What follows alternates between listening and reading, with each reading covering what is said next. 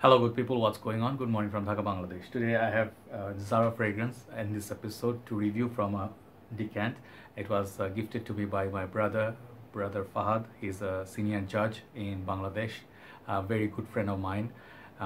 He has a really good collection as well as he has good taste for perfume. He collects a lot of fragrances and he also has some like unknown fragrances, rare fragrances that I don't see in everybody's collection. So he sent me recent times four gifts. Two of them, actually one of them I did review before, so I'm not reviewing that again, but thanks to Fahd bhai. That was Azaro Chrome. I think this is pure, the white bottle. Really nice juice color here. You can see orange juice color. And then other one he sent me was this one, Zara Blue Hole. The name is a little bit weird, but this is like sort of a Dior cologne. Very nice, icy, summer lemonade kind of a feel.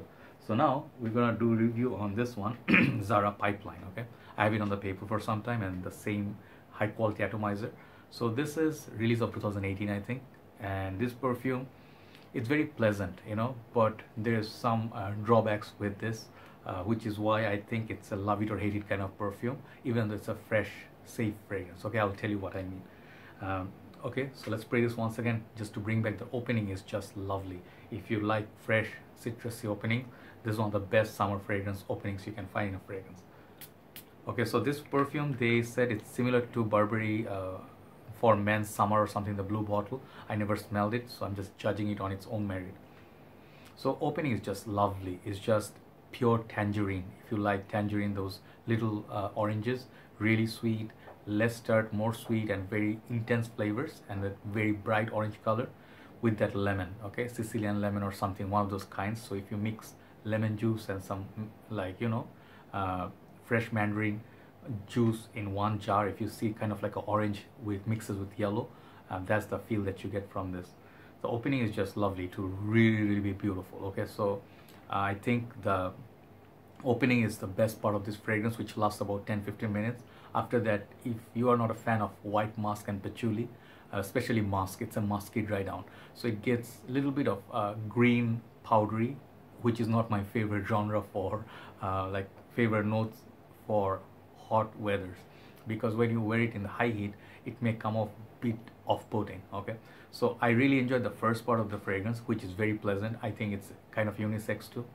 It's very nice. The opening 10-15 minutes is just so lovely, and it's just pure summer, easygoing at heart, happy, fruity smell.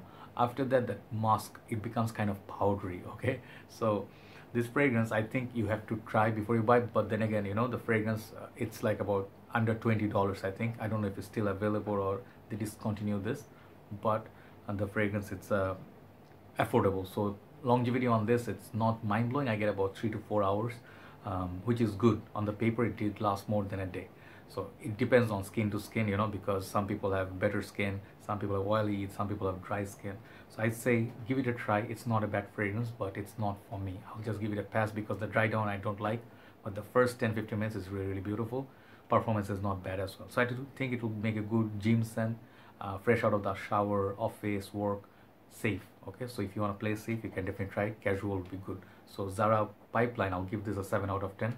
Solid fragrance. Opening is really lovely. That orange, mandarin orange and lemon especially. Take care guys. Thanks for watching. Time for the last review. Bye bye.